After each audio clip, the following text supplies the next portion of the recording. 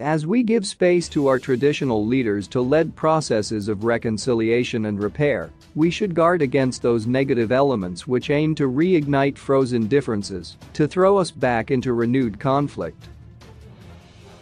As always, there are sinister forces which seek to profit from a divided and divisive past.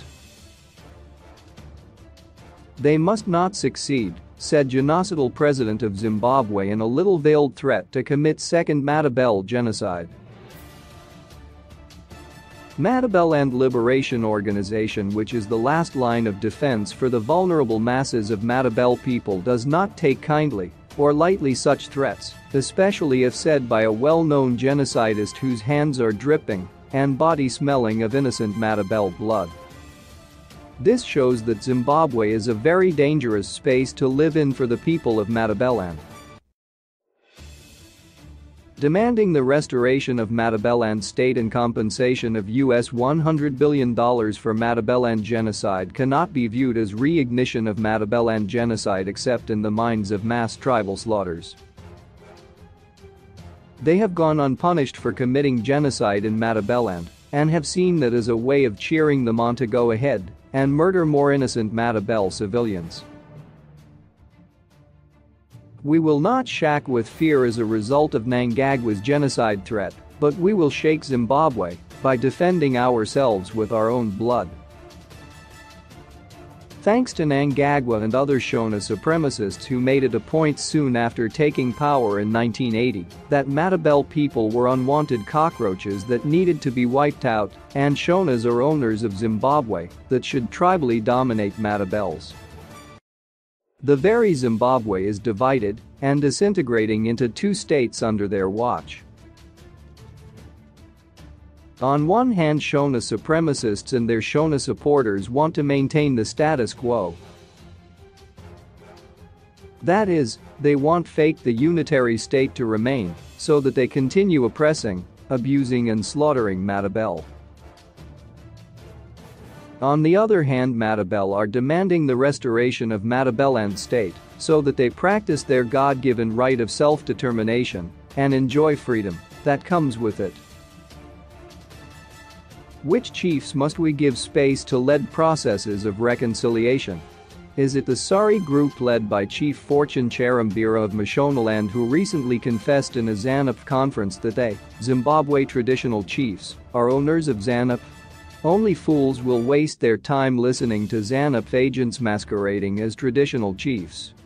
Matabeles are not so gullible to be deceived by idiotic acts of Konar genocide perpetrators who are so scared to face music for slaughtering innocent Matabeles.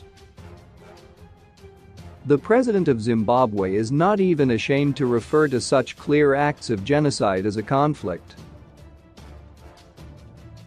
So the government of Zimbabwe was at war with innocent Matabeles civilians that included defenseless women, old people, children, born and unborn?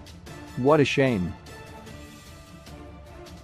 A genocide perpetrator like Mnangagwa cannot teach the victims how to mourn their beloved ones, force them to heal, forgive and forget. He and his fellow Shona supremacists, enablers and supporters must know that whatever they say about Matabeles genocide annoys the people of Matabeles big time. We know that, out of tribal hate, the Shona supremacists that included late President Mugabe, Mnangagwa, Joyce Mujuru and many others went around the world in search of the country that uses the most cruel means of killing its own citizens. They found it in the form of North Korea, where an official is executed publicly using an anti-aircraft gun for merely falling asleep in a rally attended by the head of state. Parents and relatives of the poor victim are then forced to sit in the front row to watch the gruesome murder of their loved one. Mnangagwa and fellow Shona supremacists fell in love with this kind of brutality and immediately imported it into Zimbabwe as best means to annihilate Matabeles nation. Military instructors from North Korea were hired by the government of Zimbabwe to impart their brutal tactics to the Zimbabwe National Army 5th Brigade that was deployed into Matabeles without delay. Stomach-turning acts of brutality were soon reported in Matabeles. Lactating mothers still weak after giving birth were forced to crush to death their newborn babies using maize pounders. Pregnant women had their stomachs ripped apart with knives while alive to see the dissident inside. Some women had their private parts burned with plastic in the presence of their relatives, husbands, and children. This way, more than 40,000 innocent Matabele civilians lost their lives in the only genocide committed by blacks against blacks in southern Africa. More than 100,000 Matabele women including children were raped, more than 100,000 Matabele homes were burned down, more than 300,000 Matabeles were maimed. More than 1 million Matabeles were displaced into neighboring countries like South Africa and Botswana. We will never forget, and we will never be forced to forgive. If you thought that the genocide has stopped, think again. It continues in the not-so-covert ways.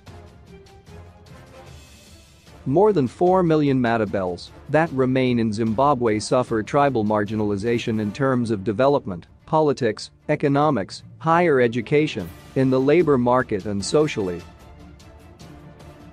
The aim is still the same, to destroy Matabele nation and prepare them as herd boys, garden boys and maids for Shona people.